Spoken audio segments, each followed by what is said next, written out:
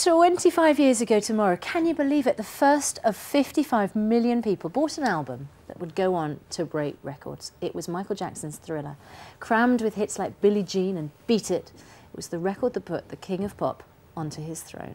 And exactly 1 year later, people all over the world were hiding behind their sofas. The video to the title track got its first showing. It featured zombies, werewolves and a now famous set of dance moves. So we sent Alex Stanger to learn how it was done.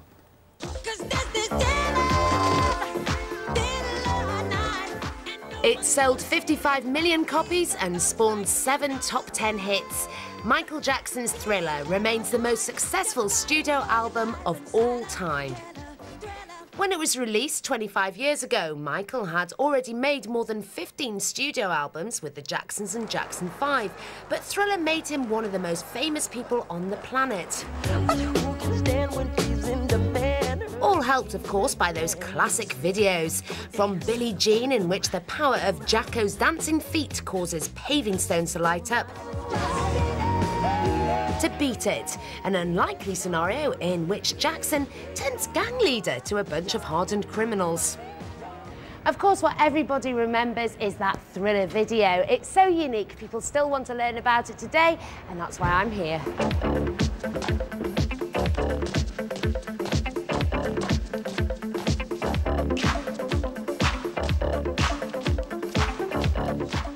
I'm here to meet Anthony King. Now, Michael Jackson has actually endorsed his Thriller dance lessons on his website, and I'm here to take one. Terrifying. Anthony, I'm so uncoordinated, I can't even do a step class. How difficult is this? It's not going to be difficult at all because we're going to go really slowly and we're going to make it a lot of fun. Right, left punch.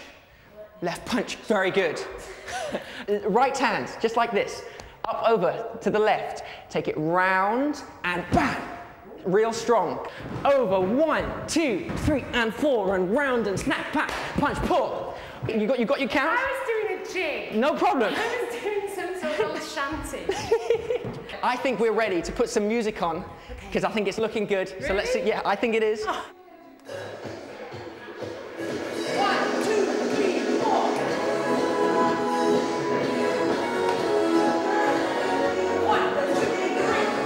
I'm not sure Michael Jackson's going to be calling anytime soon.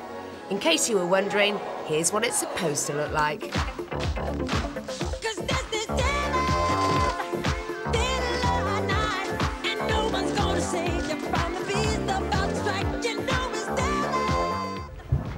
Oh, I'm done. I feel more like a girl than a dancer. A shattered Alex Stanger, BBC News. We're just having a discussion here because Susanna said, oh yes, we used to do it in the playground at school, and myself and our next guest were saying that's a really cruel thing